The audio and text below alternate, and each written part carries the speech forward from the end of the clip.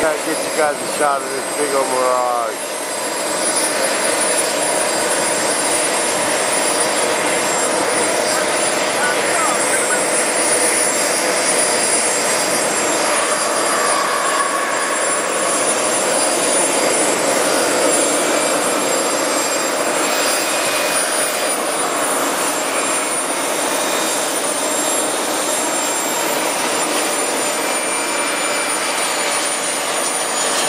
Here it is. So this is the flight line. This is how hectic it is. These guys are waiting to take off. That's why you got to fill your header tanks up.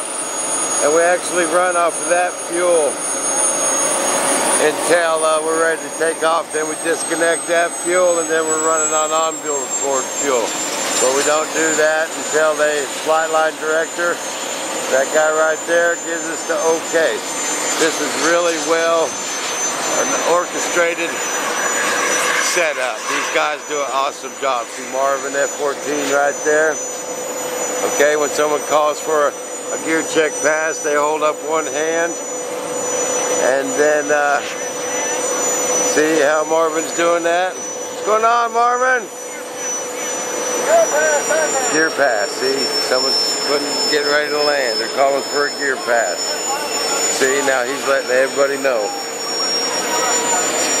Okay, this is how all these guys communicate. They don't land at the same time. Okay, so that guy there is calling for a gear pass. Marvin went behind him. He's holding up one hand. And he's going.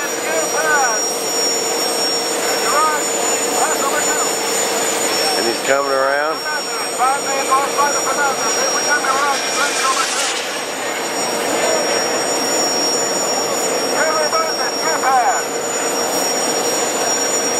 Coming in. Now someone else is calling for a gear pass. Oh, that was Mr. Bob Bottom himself.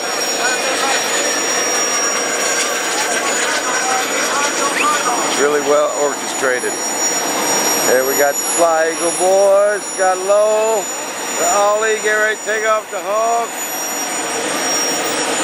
And we got one of our fans. What's going on? What's up, Bob? Having fun today? Oh yeah. Hey, from RC USA Jets Direct. USA RC Jets. There we go. I was close. Yeah. There we go. There we go. Oh, that cool breeze feels good. But it gets kind of hectic out here. But these guys do a really good job on the flight line.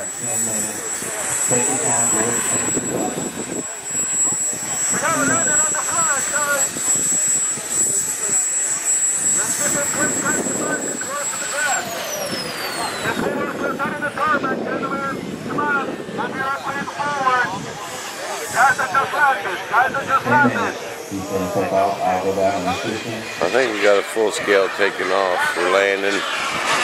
So we got to clear the sky. We'll be back with more Kentucky Jets 2013, baby.